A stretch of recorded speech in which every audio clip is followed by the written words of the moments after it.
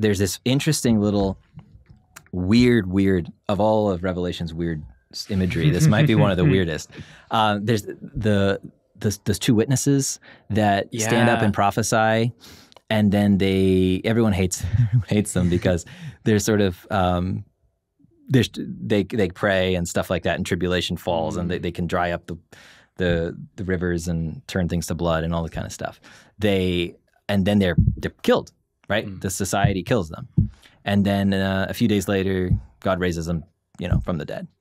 Most likely, that is another one of John's strange ways of depicting this whole time period of us waiting for Jesus' return, and the witnesses are understood to be God's people now, right? There's two because in the Old Testament you have to have at least two witnesses, right? Oh, okay. Yeah, I get it. But now. It just represents represents God's people corporately. Okay. It's just a little vignette, right? It doesn't. It's almost like plopped in there as a little standalone episode or whatever, right? Interesting. That gives you a different perspective. I hadn't thought of that one. And what they do, and this is there is debate on everything, but this is kind of probably one of the most, maybe the most common view in most scholarship on this.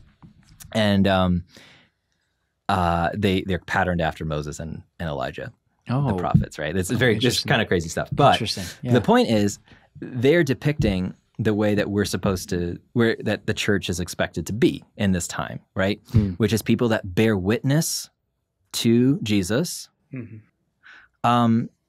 that as we bear witness, God may be sending tribulation and judgment onto this world, right?